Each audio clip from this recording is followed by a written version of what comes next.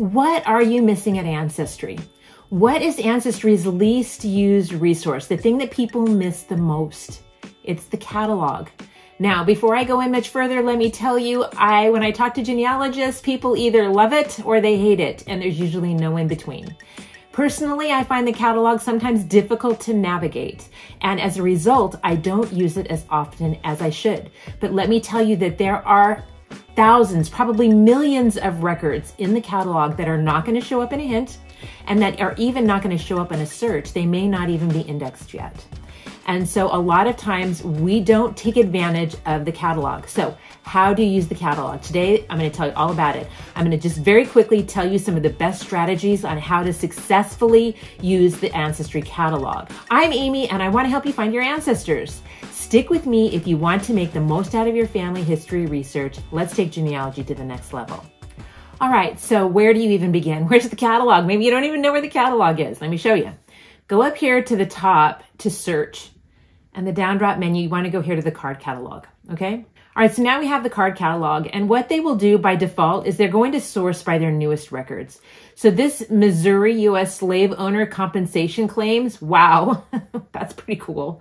There's only 143 records in that, but that could really help somebody that's researching enslaved ancestors in Missouri. But you've got California U.S. early auto registrations. Here you have the 1931 Census of Canada that was indexed in record time. Wisconsin divorce records. Anyway, you get to see the latest records that they have, and you can click on any of these. But let's say you're looking for a particular record. I interviewed Krista Cowan at the National Genealogical Society conference very recently, and we talked a little bit about this.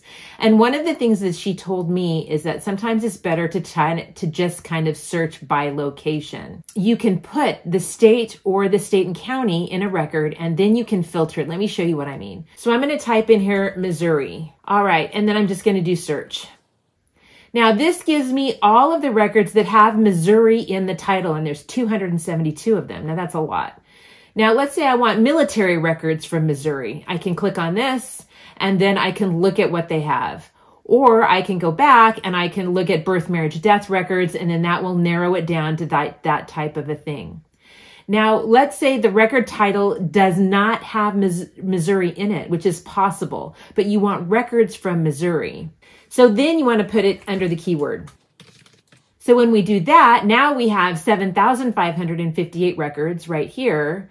And I can, again, narrow it down here. I can look at maybe state census records by the year if they had them.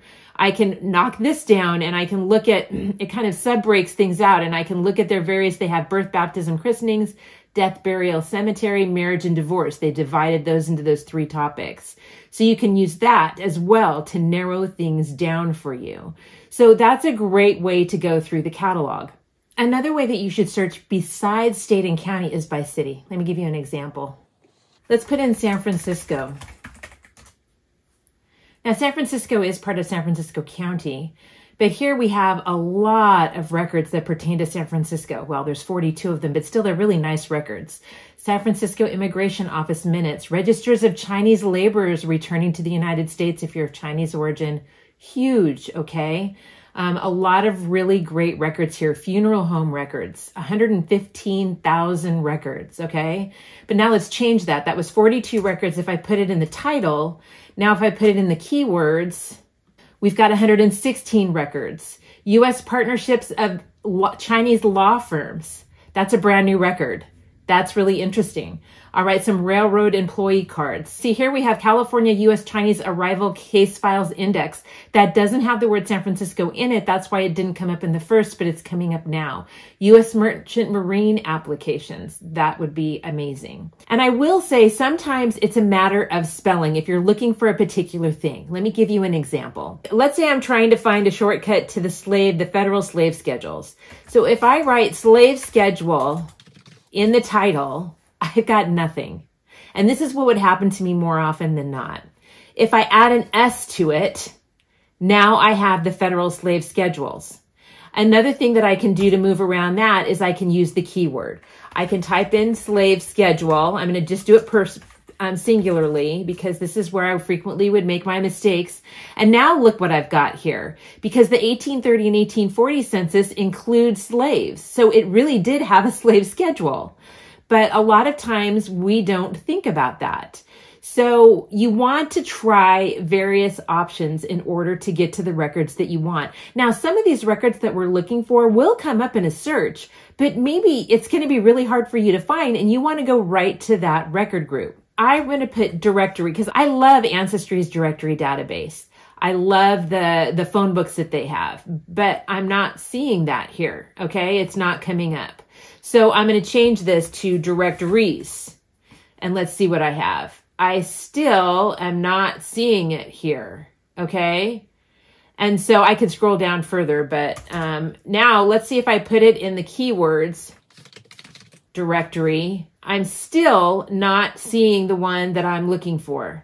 Now here it is way down here, okay? So I got to tell you, this is my hack, okay? When it's something that I know Ancestry has, but I can't remember how to find it, a Google search is more effective. Let me show you. So I'm going to go up here in the search bar and I'm going to type in US directories Ancestry, okay? Because I want them to find it in Ancestry. And it's the first hit. Well, almost. The sponsored hits first. But this is the first hit. This is the database that I wanted to go to. And it's going to take me straight to that database.